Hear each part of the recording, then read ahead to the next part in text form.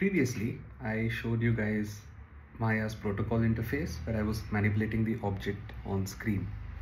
I have created a setup where I'm manipulating everything like it's a Panopticon. So there are multiple things in this. I'll just quickly show you. Before I start, this is my setup. I just want you to have a look. There's a servo on the left and the right, which is like a steering. It's connected to my Arduino Wi-Fi board. There's a buzzer connected and there's an LCD screen that's idle right now. I also have a PIR sensor here, which is basically going to help understand if there is somebody or there's any heat interference, and there's a joystick controller which will help us understand a couple of protocol stuff that I'm just going to quickly show you. First, I'm just going to upload this code into my board and you guys can see what's going to happen.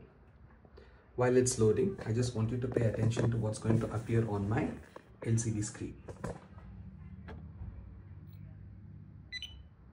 So presence has been detected, which means my PIR sensor that you can see here, it has already detected that there is a person or there is a heat interface in front of it. So everything is live on the board. I'll just quickly run the Python code and I'll show you what I'm talking about. This is basically it. I've created 3 versions. Previously, you looked at the Omni-Protocol in my previous video, right? Now I have the Panopticon. So before I start, I just want to let you know, you can see the object on my screen, right? It's a window. And you can see all the interactions. I'm just zooming in so that first of all, you can see what I'm talking about. I have monolith, I have a singularity, I have a plasma, Tesla, hybrid, Beaver, and architect. I'll show all of them, right? But I want you to understand that my robotic interface will also be working when I shift between these modes. So I'll show you that as well. So in monolith, what's going to happen is I can manipulate the object on screen, right? I can make it minimize and I can maximize it and I can do all of this and I can move it around. The thing is, I can also manipulate this using the joystick that I have here. So when I move my joystick left or right, you're going to see that there is a wind that you can notice at the bottom of the screen that's also being manipulated. So this is purely controlled using my joystick. So wind is basically just telling me where the coordinates are.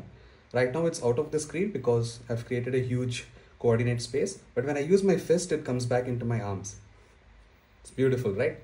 Let me take you to the next one. So what I've done is I used 2 victory fingers to shift. In singularity, it looks like we're in a galaxy. So when I do my fist like this, you can see everything assembles right here, right? And when I open both of my hands, you can see that the distribution of the particles is across the screen. And when I fist again, it all comes back to me. The same thing is displayed on my LCD screen. It says, the mass is locked. When I open my hand and I take my hand away from the screen, now it is scanning. But when I bring it back, it's locked, right? I'm just going to show the next one also. When I go to plasma, it's a simple interface. It's like, I've taken inspiration purely from Avatar, The Last Airbender, where it's water and fire, and I've just